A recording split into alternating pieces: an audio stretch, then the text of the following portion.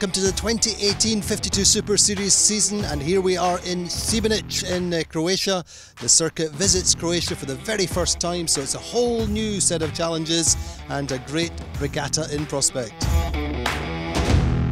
It's a big history in Croatian sailing, and this is like a top of the tops to bring this event to Croatia, and we all love it. All the sailors are trying to be here. All the sailors that I know came to see this, and it's amazing. We've voted it the best place that we've been in with the Super Series or the Med Cup. I think this place is spectacular. The highly anticipated 2018 TP52 season starts with 12 boats from 8 nations competing, 9 new boats. Every boat is upped its game.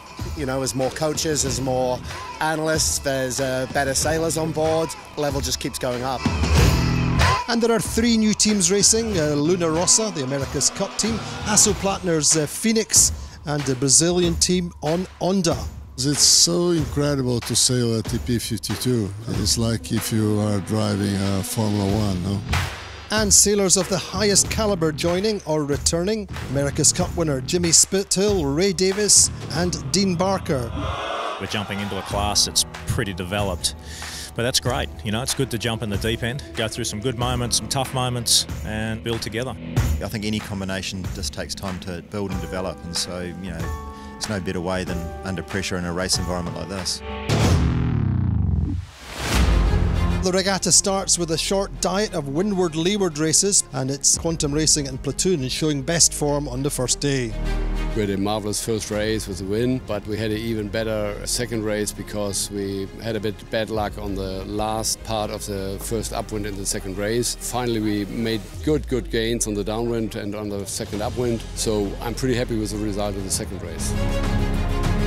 And then a beautiful coastal race, a tour through the islands in light breezes. A little short windward loop sets the fleet off, and sled slide away to a big win. Cause for celebration on the Paprec.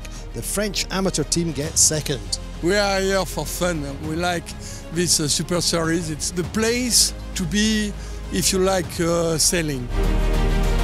And the circuit makes big steps forward in the sustainability theme. A new blue water system on the dock, free clear drinking water with a limitless supply is very popular with the teams. And underwater, the cleanup at the dock. Both these initiatives are coming from the crews. The communication what we're having with the different ambassadors is getting better and better. So the whole thing is getting more and more proactive, and that's exactly the plan for this year. There is no bad need!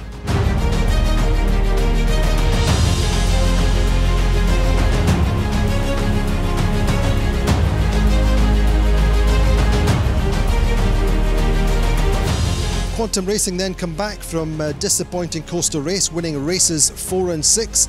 But Les Bleus, the French team, have their moment in the spotlight when they win a race, a team which includes young amateur Olympic class sailors. I'm very happy to give the opportunity to these young guys to start in these very high level circuits. A light wind finale on the final Sunday of the regatta. Platoon escape up the right-hand side of the course and lead all the way around to win and to take second place. And Quantum Racing cross the line in 7th, and that's enough to give them the first regatta title of the season. We've always been really fortunate to have really great sailors on the boat, but the new energy is really good. You know, it's an absolute positive influence to the performance of the boat. Final standings: Quantum Racing on 29 points, Platoon on 34, Sled on 41, Azura and Onda tie on 46 points, but Azura get it on countback for 4th, Onda 5th at the first regatta. We've had such a great week here in Croatia for the first time in Sibenik. It's been fantastic sailing, Quantum Racing winning the regatta. But if you love water sports, if you like sunshine, if you like grapefruit, then join us in Zadar. I'm sure in the future there will be a Croatian team attending to Super Series regatta.